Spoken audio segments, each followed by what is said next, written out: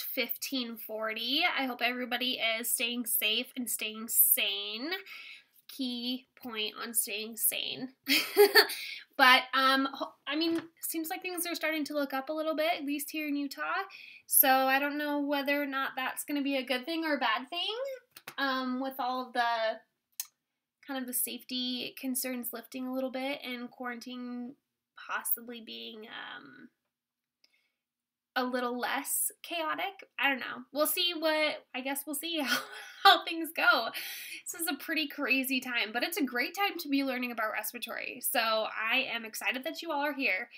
One of these days I'm going to figure out how to record my face and my voice at the same time, but as you can tell right now, it's just my voice again, which is fine. It's totally fine. We're going to make it work. I was just responding to most of your, those of you who had posted for discussion this previous week about going on and researching the AARC website and just kind of checking out the resources that are available to you there and some of the articles, the job listings, the students page, which is fantastic, especially when you're in the program and it can be very overwhelming sometimes. So the AARC website is a great resource for students and medical professionals and lay people alike. So we are going to jump right in. It's a relatively short lecture for this week.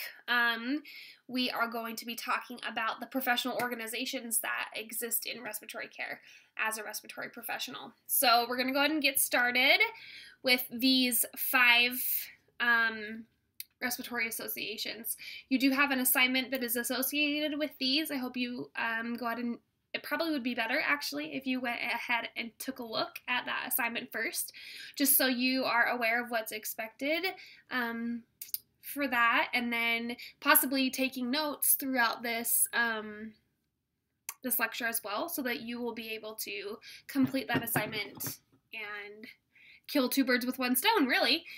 So let's go ahead and jump in. There are 5 main organizations in respiratory care. You have the American Association for Respiratory Care, the AARC, which was the website that you guys were researching and getting familiar with, which is this is the National Oversight Professional Association for respiratory care in the United States. Then we have the Commission on Accreditation for Respiratory Care, COARC for short. This is the organization that accredits schools. So if you are planning to pursue respiratory care and planning to apply to the respiratory program, you'll hear this quite a bit as you're going through the program. Oh, these are requirements for accreditation. These are things, there's certain requirements that you have to meet based on this COARC accreditation system that Weber State specifically has to meet in order to maintain their accreditation. So this is the organization that makes sure that we're meeting that accreditation and that we are compliant, and they allow for us to be able to graduate. So they're pretty big deal. Then we have the National Board of Respiratory Care. This is where the MBRC, they are MBRC for short, National Board for Respiratory Care. They are the credentialing body, as it says. They are the ones who write your testing. So as a respiratory student, throughout the whole program here at Weber State, we study from day 1 on how to pass your boards. And the MBRC, this National Board for Respiratory Care, are the ones who write the board exam. So, yeah, they're pretty important, pretty big deal, and they write great exams.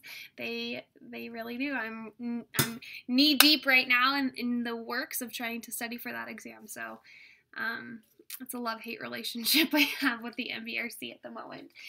Then we have the Utah Society for Respiratory Care. They're the ones here in Utah that are specific to respiratory. You more than likely will meet some of the leaders. Some of the leaders for this USRC actually are a part of the Weber State program, and they are those who lobby for change here in Utah related to respiratory care, concerns on Capitol Hill, They actually do a lot of work here stateside, so they're a pretty interesting organization. And then we have the Utah Department of Occupation and Professional Licensing, which is where you receive your license to work as a respiratory care practitioner. So we'll go ahead and start off with the AARC and some of the things that they stand for. Like I said, they're the leading national and international professional association for respiratory care. They have three main goals: champion of the profession, protector of the profession, and representative for the profession. So the champion for the profession, their goal, it says here, is to advance the art and science of respiratory care through publications, standard developments, encouragement of research. They promote sponsors for continuing education. They publish scientific literature, and they encourage and promote professional excellence. I feel like as you go through the AARC website, you can see these goals as you research just the sources that are available to you there on the website. You can see where they're advocating for art and science in respiratory care, where they're promoting scientific literature, where they're promoting the profession. You can kind of see that these are their goals. So they're moving forward with those goals, their role of a protector. So they advance our professional agenda in Washington, D.C. They encourage and advise on state professional issues. They promote agenda based on what is best for our patients, and they advocate for patients and their families, public and professional. Advocate for patients and their families, the public and professionals. There we go. Sorry about that.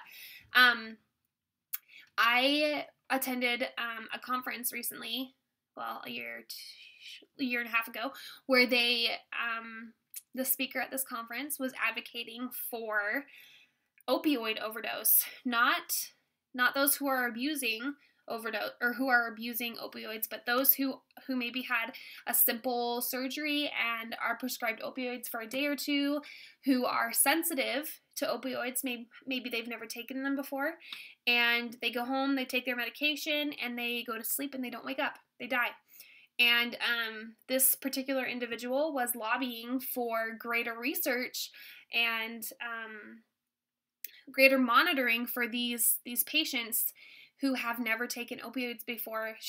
This speaker had two people in her family alone who had died from this particular thing. And I think when we talk about the opioid crisis, we specifically think of those who are abusing medications, but very often too, we have this situation where you see patients that go home with, they've never been on a medication like that before. They've never been through a surgery where they've needed it, and they don't really have cause to be concerned, so they don't continuously monitor them because they're fine, they're healthy.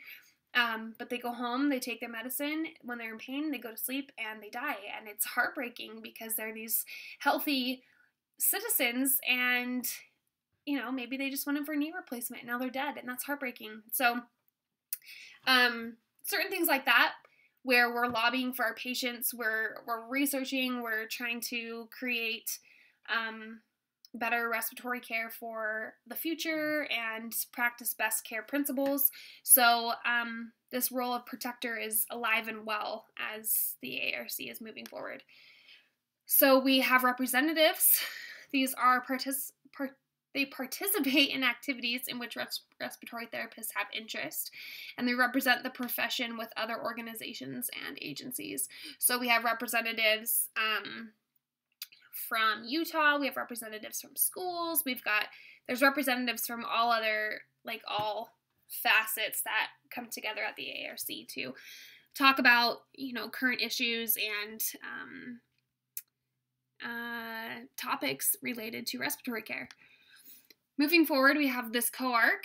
They are, like I said, the accrediting agency for Weber State. They provide the groundwork, essentially, for what constitutes an accredited respiratory therapy program. More often than not now, this accrediting is given to bachelor's prepared respiratory therapists. I remember the chairman for our program saying that there are very, very, very few I don't even know if there's any left in Utah, don't quote me on that, but who even do associates anymore. And that was the decision from COARC, that was where that's where they projected the profession to be going, basing completely on bachelor's programs. So they're the ones who make that decision. The MBRC, they're the one who write the exams for all of these credentialing certifications. So they are hard at work trying to trick us, but make sure that we are educated and prepared to take care of patients and not hurt anybody. So they're pretty important as well. They establish these standards. They provide valid, reliable credentialing exams. They're sponsored by the AARC and the National Society for Pulmonary Technology and 3 physician organizations. They work with state licensing boards, and they are accredited by the National Commission for Certifying Agencies. Moving forward, we have the USRC, who they put on a conference every year, and if you proceed forward into the respiratory program, you will be required to attend that conference. It was canceled this year for COVID, but the previous year, that is where that speaker that I was talking about, whose family members were dying from just one use of opioids, that's where she was presenting. This research was at the USRC conference, and she was working with the USRC and AARC to try to figure out, what in the world is happening with these patients who are dying from one-time use of opioids. So pretty interesting stuff. They represent the profession at the state level and represent it at the national, the Utah USRC representatives move forward and represent Utah at the national level. The AARC. I hope that makes sense. Sorry, that was kind of confusing.